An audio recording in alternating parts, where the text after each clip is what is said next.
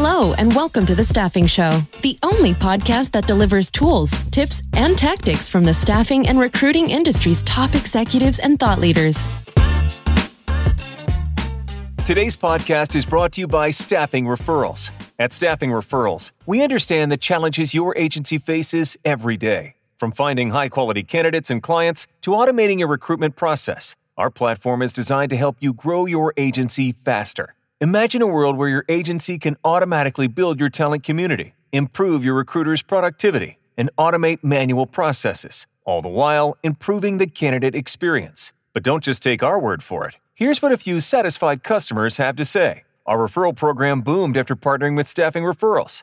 The technology allows us the tracking, communication, and reporting our traditional referral program desperately needed to unify and expand. Can't imagine our business without it. Are you ready to transform your staffing agency? Let's reduce your dependency on job boards, deliver the experience your candidates expect from a modern business, and turn your talent pool into a competitive advantage. Visit staffingreferrals.com and get ready to grow. Hello, everyone. Thank you for joining us for another episode of The Staffing Show. Today, I am super excited to be joined by Will Skowyra, the Director of Strategic Solutions at Express Employment International. Will, super excited to have you on the show today. Thanks so much for joining. David, thanks for having me. Long-time listener, first-time caller. Very excited to be a part of this. It's going to be so much fun. Yeah. Excited to have you here. And today we're going to be jumping in, talking about the franchise model and kind of getting some lessons and stories from Will's journey in the staffing industry, which you and I were able to connect at Aviante Connect recently and really dig in and learn a little bit more about each other. And I think you've got a great story to tell with our audience today. To kick things off, could you tell us a little bit about yourself and how you got into the staffing industry? Yeah, absolutely. So thanks again for having me. So Will Skowyra, like David said, Director of Strategic Solutions at Express Employment International. Believe it or not, I think I was born into the staffing game. A lot of your guests are, they kind of accidentally fell into it. I think I was kind of born and bred. I'm a second generation franchise owner previously to joining Express. And so I spent time in my dad's staffing business, taking out the trash, the notes, doing the stuff on Sundays that franchise owners do and Saturdays or over the weekend, and just handling the business side of owning a business with him. Delivered checks as soon as I got my license, so I can pretty much tell you where every client is still here in St. Louis. It's just It's been I've been around it since I was 12 years old, believe it or not, and so it's been a fun ride. I've done the franchise thing, I've done the corporate thing, and now kind of got the best of both worlds in my Express role now. Yeah, and I remember from our conversation, so your background, your dad had the Express franchise, and then you ended up running it, and now are at the corporate level. So we were in the Remedy staffing franchise. So shout out to all those Remedy owners that are still out there. We founded in 1992 in the Remedy staffing organization here in St. Louis, and I sold it back to EmployBridge in 2020. Went to work for EmployBridge for a little bit. So that's where I got my corporate kind of chops before coming to Express and, getting back to the franchise family kind of feel over here, and learned a lot along the way for sure. Awesome. Well, that's a great story. And could you just tell us a little bit about Express and kind of who Express is and where you guys are going in the market today? Yeah, absolutely. So Express franchise model, 860 offices across North America, a little bit of presence in South Africa as well as Australia. So we get to see a little bit of everything. $4 billion in revenue, number 4 in that latest SIA poll that came out recently. So obviously our franchisees do a lot of hard work and really drive the business forward and do a great job of getting the Express brand out there and working really hard in their local communities to ensure that, they're delivering exactly what their clients want and having such a positive effect on the community that they live and work in. One of the goals here at Express is to put 1 million people to work. I think that's you can see that every single day in what our franchisees do. The culture that our founders, Bill Stoller and Bob Funk, put together still runs through the veins of this company. It's for me to come, it kind of felt like coming home. I know it's not where I started from with Remedy and a franchise organization, but coming back to a franchise organization where I've been in the seat and I can sit there and I can almost commiserate sometimes, the fear of of what might happen if we don't get another job order, what we might need to do to continue to get job orders, and what those decisions and what goes into those decisions, and how heavy that can really weigh on you and your family too. But the support system here at Express is great. The people that they have at HQ, and the resources that our franchisees have are tremendous. It's a really good opportunity. If you're looking to get in the game, maybe reach out to Express and see if Vinny can help you out with any kind of a franchise availability we might have. Yeah, it sounds great. And it sounds like a great organization. So what are some of the things that, and I mean, you have the hands-on experience from this, but what do you like about the franchise model? So for me, personally, obviously having done it, it was that gratification of you could see the result on your work, right? So when you had an associate go out and get hired on and then that was kind of the goal, right? It's a weird industry to where our goal is that, like, I hope I never see you again, right? There's other industries out there like that. But when you think about it, you want your associates to get a job and keep that job and grow with the company that you place them at. So you hope that you never see them again because they're happy and they're on with their new job and off they go. And you could get to feel that, like, you can then maybe talk to that person later down the road and they're all of a sudden a decision maker, right? And the continuity with the business owner and the franchisee being still there in the market, and then being able to talk to the new decision maker that maybe you put to work 5-7 years ago, getting that opportunity to talk to them. I think what a franchisee can do locally too, being that subject matter expert, right? Like, we work where we live, right? And it gives us an advantage as a franchisee to be able to say, hey, I know what type of employer this is. I know the relationships that they have with the community. I know if this is a quality employer. Do I want to do work with them? Are the pay rates right? All those things that go into making a decision and staffing that you get to feel for, because you're in the market. You're there every day. Even when you go home, you see what commercials are on TV, right? I mean, what's going on in the market. And it's just a feel that they're going to be accountable. I used to call them dinner plate dollars. Like, my associates and my clients need to be successful or I won't have money. At the end of the day, right? I'm not making any money. If my associates aren't making any money, I'm not making any money. And I think, you get that in a franchise environment much more than you will in a corporate environment. No disrespect to any other agencies out there, but I just think the real skin in the game piece for a franchisee is a lot different, and you just get a different feel. And what are some of the reasons or benefits for why somebody that's looking to get into staffing, why should they choose Express? So you get that local feel, right? You get a local ownership, but then you have, like I mentioned earlier, a $4 billion company behind you, right? So you get this big brand in Express that you can go out and put yourself out in front of, and they're going to be behind you, supporting you.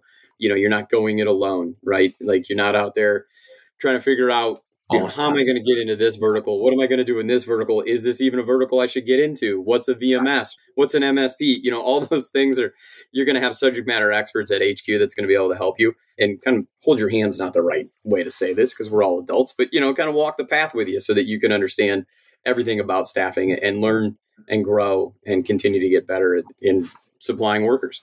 Having started a few businesses over the years, having some templates for what you're working on would be really nice. Yeah. I think just rinse and repeat. Right? Yeah. From the franchise model perspective, what are some of the trends that you're seeing in the industry today? So I think from the franchise side, we're seeing the same thing that we're seeing with everybody else. I think a little bit of a down year, not for everybody, but a little bit of a down year. That's kind of the unique thing about the franchise model is there may be offices that are in certain locations that are really suffering. And then there's the flip side. We're celebrating a lot of offices as well, because that's the beauty of being able to own your own business is, you can take a different approach, and maybe there's a different vertical you want to work in as a franchisee. And that gives you more access into a growth market. And all of a sudden you're off and running. But I think everybody talks about the AI piece, right? Yeah. And what that looks like. I think you feel that. And I think you say it, and I've heard it said a few other times, like, if you're not open to working with AI, it's not going to replace you, but somebody that is willing to work with is going to replace you. I think the bigger trend in just not necessarily in the franchisee model, but just in staffing in general, it's probably that platform staffing. We were at Connect together, and you saw what Rich had to say there. But I think as we continue to go forward, that kind of blended model of brick and mortar along with gig, and removing some of the barriers for candidates and clients to connect, right, and be able to move forward quicker. It's a race, right? We're all trying to find talent as fast as we can, but we're also trying to find the job orders. So once you find a job order, how quickly can you get the talent there to make sure that job order is yours and it's secured? I think the platform staffing model will give us that opportunity in staffing. There's probably somewhere in between, right? It's not going to be traditional. It's not going to be all platform. I think the term out there is omni-channel. So I think that's probably where we'll land here at Express. And because we have all those local owners, but if we put them on the platform that it's in the news. So, recently partnering with Aviante to move forward and work with them on our ATS, I think you'll see our franchisees have a better platform to move forward on and try to kind of blend that traditional staffing brick and mortar with that platform piece from Aviante and land somewhere in the middle. Yeah, you touched on one of the key elements. So we talked about this on the show a reasonable amount, but the omni-channel approach and recognizing different people want to be communicated to differently. Different people want to engage with your agency differently. There's going to be people that want to come in. There's going to be people that want to call. There's going to be people that want to use the app. And ultimately, you either need to be really, really good at one and say, this is all we're doing, or you need to figure out how you serve the entire market and offer omni-channel experiences that matter and that allow you to communicate how people want to communicate. So I think you guys are moving down a good path there, which is exciting to hear. What are some of and you guys, since you have hands-on experience again, what are some of the day-to-day challenges that you hear from running a franchise? What does that look like? Here comes some irony, right? Here comes a ton of irony. So one of the things that we always have struggled with is staffing as a franchisee, right? Like, we are a staffing agency, but how do you keep and retain staff within your own market, right? Like, yeah, you're an expert on what your clients need, but what do you need and what skill sets are you looking for? So I think that's always been one of the struggles that we hear from our franchisees is, we're trying to retain salespeople. We're trying to retain employment specialists and keep them engaged. And what are the tools that we can give them as a franchisor at HQ and to keep those type of people engaged and make it easier for our franchisees to retain them. That's one of the biggest challenges outside of the ever evolving staffing market, right? Like, we've gone from being order takers to now all of a sudden we got to go back out and get to work and knock on doors and pull door handles and try to find orders everywhere while we're still racing to find talent. So we kind of get it's a tough little mix right now. And the more franchisees I talk to, and when you get into some of those franchisees that have been around a long time, that saw 2007 and 2008, this is a weird time. They're not quite sure what to do with this because the indicators are there that we should start to maybe see a little bit of an upturn, but we're still just kind of waiting for it. And we were talking before about the staffing indicator, and you see it going up a little bit, but it's still not like a robust, holy cow, this is awesome kind of thing. It's just we're all just kind of waiting for like what's next, right? And with it being an election year, that might just be the way we roll, right? Because everybody's kind of just holding, status quo is good, and we'll see what happens at the end of the year and go from there. But it's the same challenges that you see in every other agency out there, every other organization in the staffing industry. We're struggling to find sales, struggling to find talent, and then also internally this retaining talent. Yeah, I think from a market perspective, we're hearing that everybody's kind of like, well, let's get through the election. Let's get some interest rates that maybe see a little decrease there. Yeah. But it is watching the staffing indicator to see that just every time you see a little bump, you get excited. Like maybe it's coming back. It's been a long time in this kind of an uncertain market for sure. What are some of when it comes to the franchise owners, people that are just absolutely killing it, doing it well, success stories? Anything that you can share with the audience on best practices for like, here's how you do this well and where you are seeing wins in the market? Yeah, for me, it's always, and with the Express franchisees, what's really great is you get so many different personalities and there's not one single path right to success. Yeah, it can be depending on the geographic, where they are, if it's Tennessee or Southern California, wherever it may be. But I think one commonality that you do see is as long as you have an engaged owner that's there every day, engaged with their staff and is working hard both on and in the business a little bit, you see success stories there, right? Those owners who may buy it as kind of we already have a team here. I'm just gonna like a little lifestyle type of thing, maybe not the best fit because staffing is hard. This isn't easy. So it's those owners that are engaged and they're doing the work every day. Those are the ones that are creating successes and that are growing because they're able to feel the market, right? They're in the market every day. They know what's going on. They can make pivots when they need to, and they can deliver solutions that their clients are looking for because they feel it, right? And that's, if you're not there every day, you're not gonna be able to feel that. And you're going to be kind of working on maybe old information, or, maybe you find out too late. That's always fun when you're, when you show up your one day a week or whatever it may be, and you're like, oh man, that happened. Yeah, I had no idea we had that problem. We haven't right. How do we fix? Oh, it's over. Okay, good. But I think if you looked at like the common thread and the successful franchisees, they're super engaged. That's probably the most important key. Awesome. Shifting gears a little bit, one of the areas that I think you have a somewhat of a unique perspective on from what a lot of agencies I talk to about is the VMS. We always hear people say, oh, yeah, VMS, we know it's been adopted. I mean, in healthcare and other verticals very heavily, and I think light industrial may be accelerating. What's your take on VMS, and how do you view it differently than other agencies might?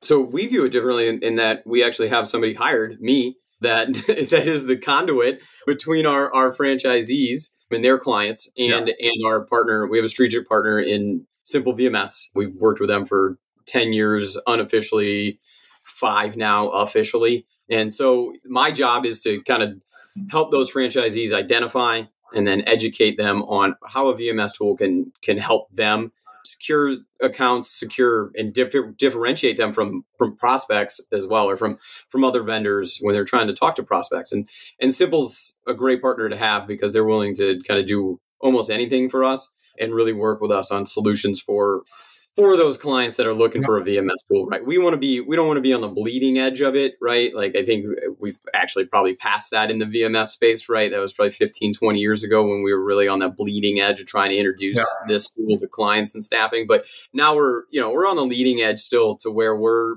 vendors introducing a solution as opposed to, somebody in headquarters calling another competitor VMS tool that is out there and saying, hey, we're looking for a solution that can help us get the visibility we need into our contingent labor spend. Well, we're doing that from a vendor side, which is saying it's a little different, right? Like we identify that it's hard to work with multiple vendors, right? It's a difficult task to try to reconcile 4 different time clocks if you have 4 different time clocks. It's difficult to.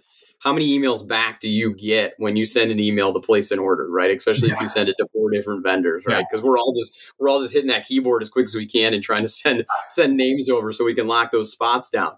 Those are efficiencies that we can create with it for the client with the VMS tool that we see here at Express is a value add.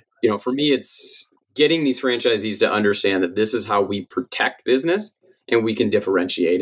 And they're doing a wonderful job of taking that mindset and kind of walking away from the dirty word piece that we've heard VMS called for so long. But we know that $179 billion ran through VMS tools in 2022. That's a lot of money. I don't know if you knew that, but I would be happy with $179 billion.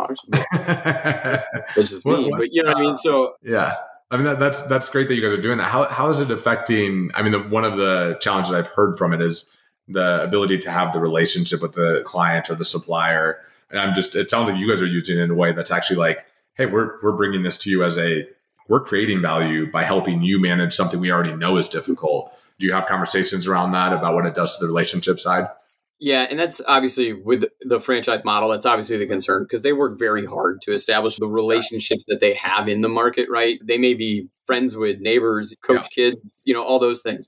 So we don't want to take away that relationship. That's one of the key things that we share with our franchisees is when we partner with Simple and bring them in, we don't really take that relationship. We kind of separate it, right?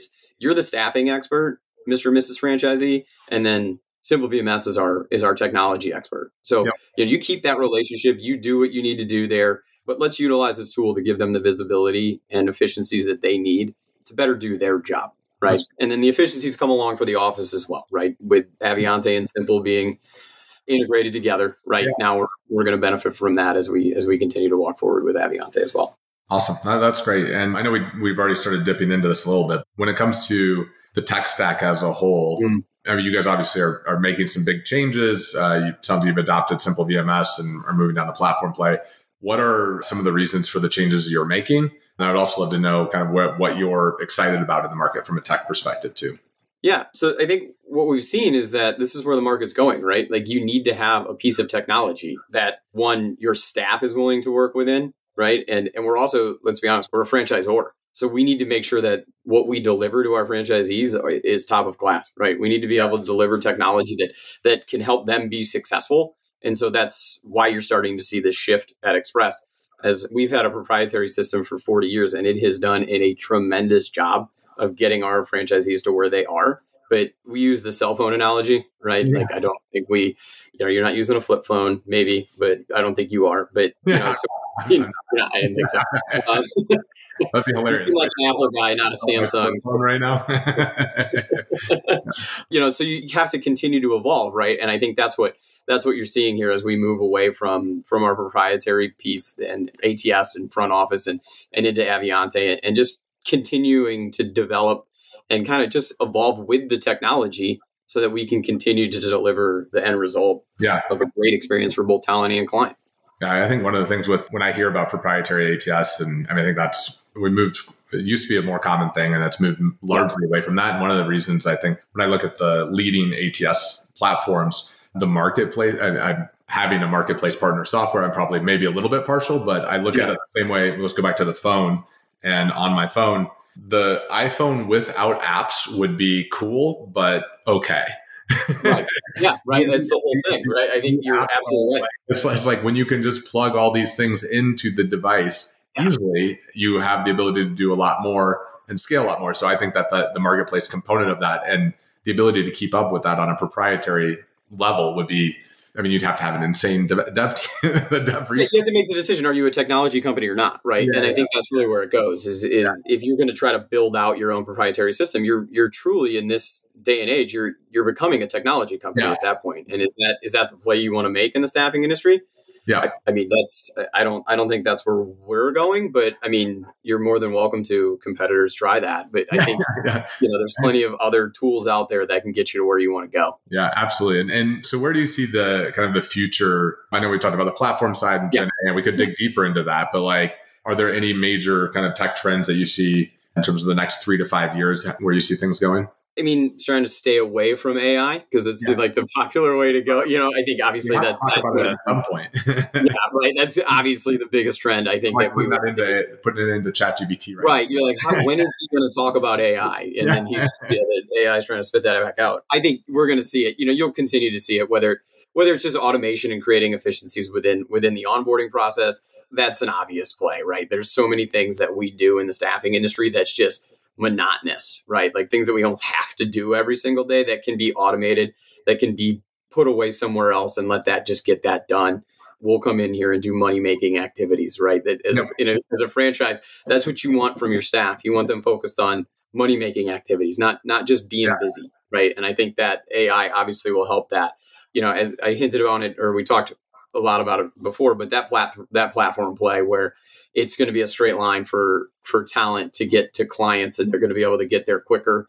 We're just here, right? That's kind of, I feel like where we're going is the staffing agencies just here we'll vet them and make sure they got everything they need. We'll put them in the pool. Mr. Client, you go put that order out and get who you need. And we're just here in case you need us. I think that's really where we're going. And I'm excited about that. I think that's such a great opportunity to really deliver, and people can be more flexible. Like maybe I want to do this today. I want to do that.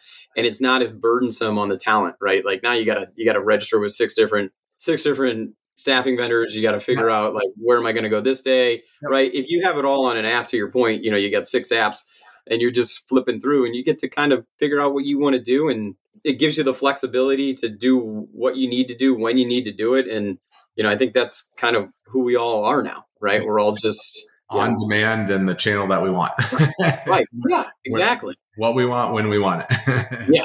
Really? Yeah. I have 3 kids. It's what we want when we want it. It's not what I want anymore. It's what those 3 want. One last question, kind of just on, I feel like you are a student of the staffing industry. I think you're reading a lot, listening to what's going on in the market more than a lot of people I talk with. And one of the things that I also feel like you have a good kind of aptitude for is the leadership level. What are some of the skills from a leadership perspective that you think are going to be really critical for success and for the future of staffing?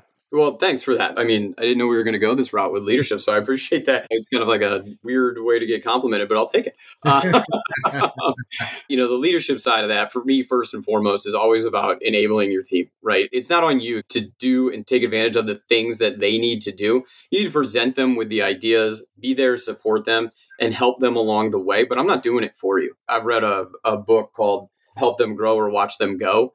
Actually met the author, got it autographed by her. So you want to talk about, I think you were indirectly calling me kind of a nerd earlier about how I study, and I really did. I'm the same. I'm like, I've got 500 Audible books. So like that's right. Yeah. Perfect. Good. Yeah. Good. Well, when you run 3,000 miles a month, but I think for me, it's how do you help your team grow? How do you enable them and how do you give them the tools that they need to grow and turn into better teammates, better people? Right. And I think that's really what we see in this industry because it's a people industry. Right. And I think if you look at the great leaders in this organization, especially here at Express with Bill and Bob, like I said earlier, their culture still runs through the veins of this company. They were there to help you get better. Right. And I think, I don't know where I heard it, but I heard somebody say better, not best. Right. And that's what you want to do.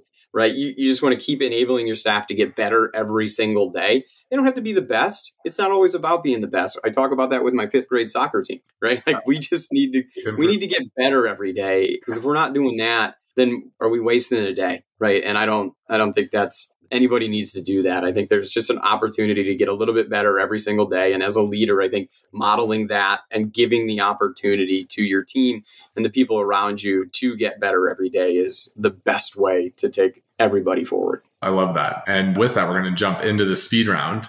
And so first question I've got for you, which is one that you've heard before, but what book or books have you given most as a gift or have been most influential in your life? Yeah, so I cheated because I've listened to this before, so I knew that you were going to ask me that. Yeah. So the book this was kind of, I gave it to my team, but when I took the role as Director of Strategic Solutions here at Express, VMS was something that I had never really done, right? I was in that camp of VMS stinks. I don't want to deal with that. We'll sell around it. We don't want to work within it. So it was kind of a new challenge for me.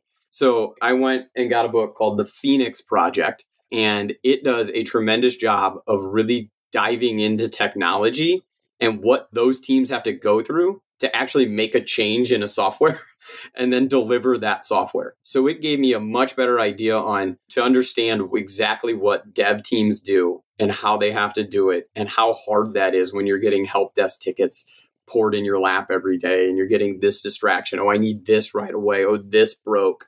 And so it just gave me a better, I guess, respect for that because for a long time, you just expect everything to work, right? Like, and it should. Like when something doesn't work, now you're like, what's happening? Why does it not work? For me, it gave me a really good kind of insight into what those teams go through as they try to create a tool that delivers the deliverable every day in an environment that may be unstable because it depends on the web and, what internet provider you're using and all of that. So it just gave me a totally different respect. So again, the Phoenix Project, just a great read, kind of a nerd. Again, thank you I think we're going to have a common theme here now, but yeah, it was great. Awesome. What's a failure or apparent setback that you now recognize as a crucial stepping stone to your success? Yeah. So we'll go heavy here just for a little bit because, I think we talked about it when we were connecting. Kind of make a joke about, why I don't drink, but I won't make that joke here. But about 10 years ago, I gave it up. I gave up alcohol 10 years ago. I still hammer caffeine, but that's me. I'm going to keep that one. It was a decision that I needed for me, for my family. It was my kids. One of the proudest things that I could say is that 2 of my kids will have never seen me not sober. As long as I continue to walk the path, right?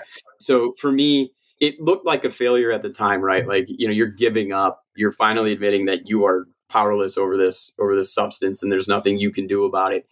And so it feels like a failure, right? It feels like you're quitting, but it's the first step to making everything in your life more meaningful because now your focus is totally different. It's not on you, it's on everybody around you and how you can be there for them. It was a huge decision. And I think there's people who have met me after I made that decision that, have never seen me that way. I'm super proud of that. And I can remember calling some of my friends and just letting them know, hey, I'm not going to go do this because I don't drink anymore. And their response is like, well, I'm glad that you stopped doing that.